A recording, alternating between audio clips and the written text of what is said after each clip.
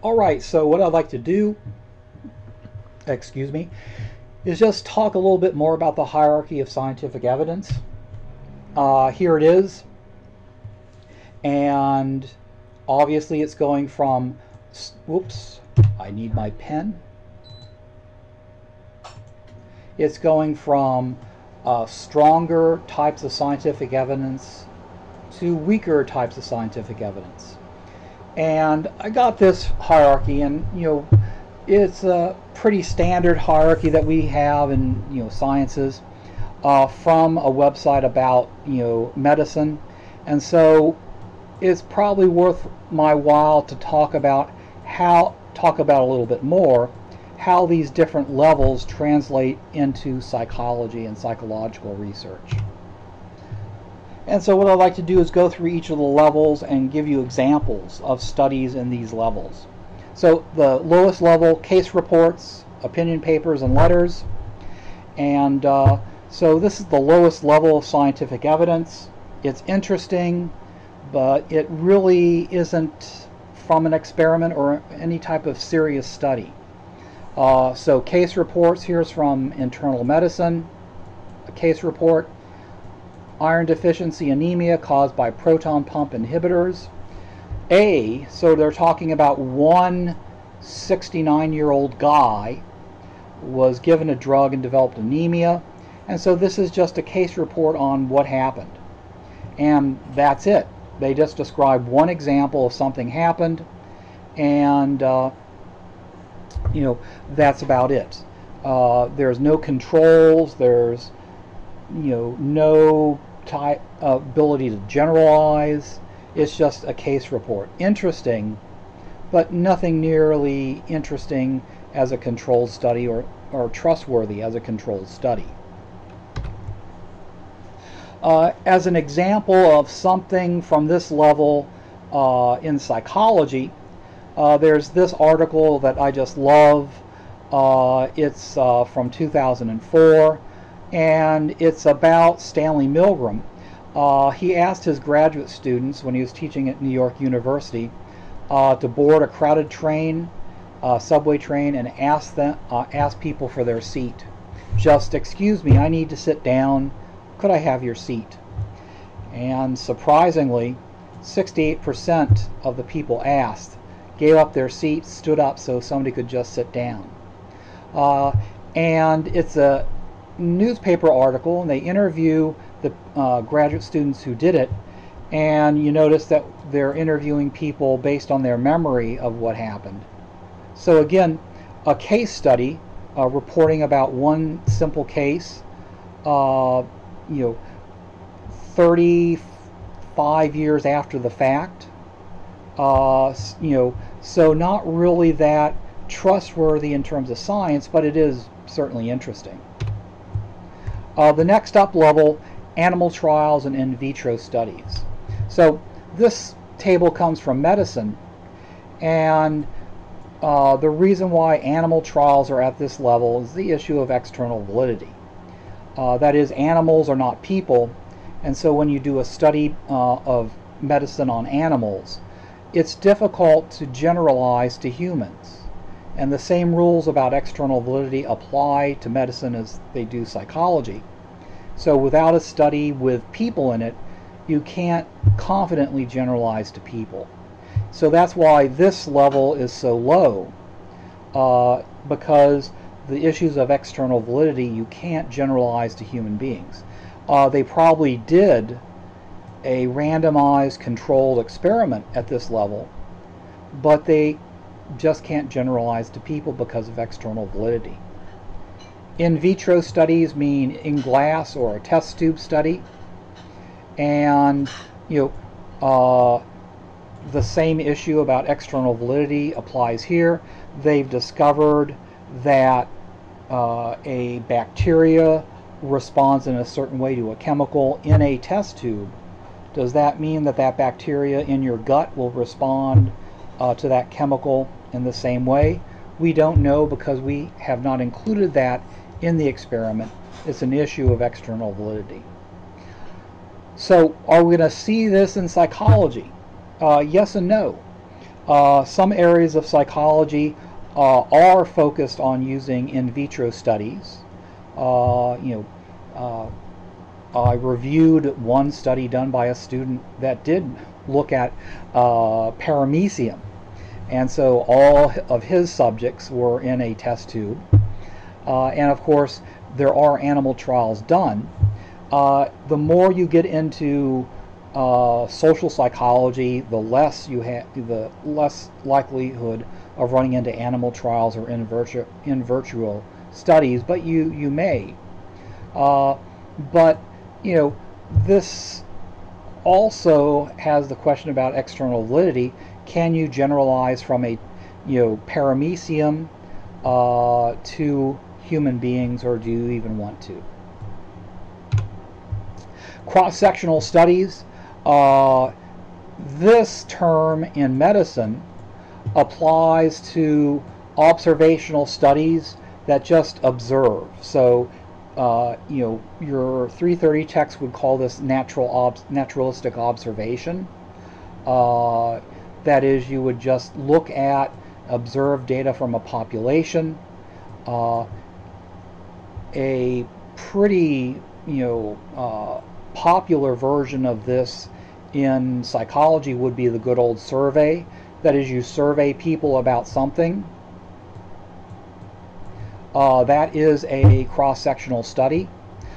You could also, since we're talking about naturalistic observations, the one group observational study, which psychologists would call that would be the cross-sectional study example. Case-controlled studies. This means different things in psychology and medicine, and generally it means that you're doing an experiment, but you have no randomization to groups. And so since you have no randomization to groups, you really shouldn't call it an experiment. It's really an observational study. It may be an observational study where you're looking at different variables that could be called pseudo-independent variables. For example, you're looking at helping behavior on the subway, and a pseudo-independent variable would be the time of day. And so you're looking at different times of day, and you're looking at helping behaviors during a 15-minute period. That would be a case-controlled study. There's no randomization to groups, so it's still just an observational study. Another thing that may sound familiar to students from 330 is the quasi experiments where you have just an intervention group, or you just have one group and you intervene. And so you have a pre-intervention period where you measure the dependent variable, you have the independent variable, and then you have a post-intervention period where you measure the dependent variable again, and you compare the dependent variable from before to after, and you make a conclusion about the effect of the independent variable. You can do that, but it's not an experiment. That is, you have no randomization, and there's a ton of threats to validity in those types of experiments. And another example of case control, and this is the exact term that we would use in psychology, is when the researcher creates a control group during via matching. And so in some experiments you run the experimental group and you create the control group not by randomly assigning people to the control or the experimental group. In many cases you can't.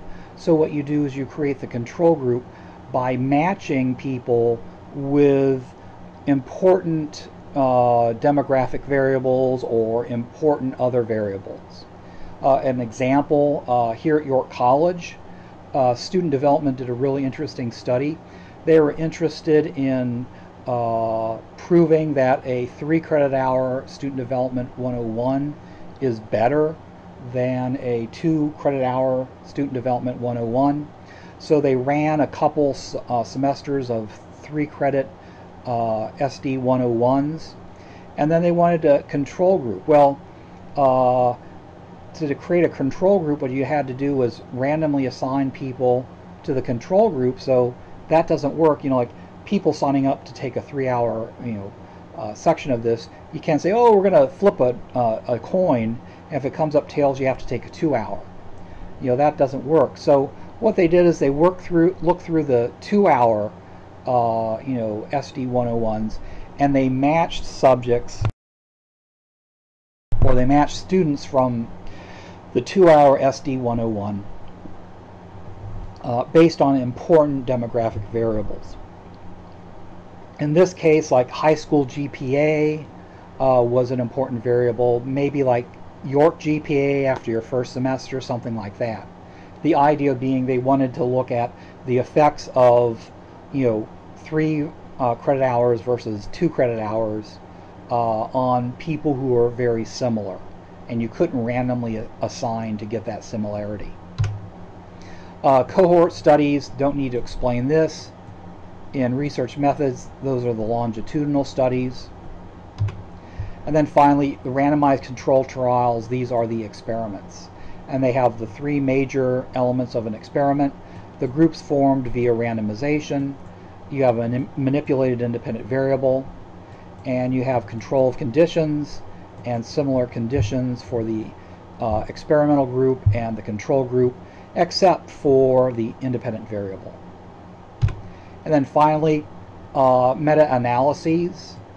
And a meta-analysis is a statistical analysis, and that systematically examines the results of several research studies. Meta-analyses take advantage of the larger number of subjects from the combined studies, which gives the analyses greater power. The errors associated with individual studies tend to cancel each other out as you throw different studies in together. And also, if you have a large number of studies with similar methodologies or similar variables, you can add that into your meta-analysis, and you can identify patterns and make conclusions about those different methodologies or different independent variables or dependent variables or whatever you're looking at. Systematic reviews are doing half of what a meta-analysis do. Meta-analyses always start out with a systematic review. That is, you systematically go through the literature and you try to systematically find every study that fits your criteria. That's what you start out with a meta-analysis. Then you get the data from those studies and start to analyze it statistically. A systematic review, you basically get the articles together, then you read them, and then you make some type of narrative conclusion about your judgment about these different articles. I think really you should have different levels here, in that systematic reviews are really not as powerful or do not have the strength of evidence as a meta-analysis. And let's skip this. Interesting stuff. You could read it and think about it. Just about the good things about how medicine has adopted evidence-based medicine and looking at meta-analyses compared to what they used to do, which was kind of scary if you think about it. Just what your doctor felt was a good idea. They did do randomized experiments, so they did have good internal validity, but beforehand medical science didn't really look at external validity that well. They didn't look at the effect of gender differences or the differences between ethnic groups or genetic groups or racial groups. So in general, it's a good thing they've adopted an evidence-based approach. And this is the full slide that I took from that website, and it's talking about how things such as YouTube videos, personal anecdotes, some guy on YouTube talking about something is not scientific evidence. And if we think about it with the coronavirus, a lot of people are on YouTube talking about different crazy ideas.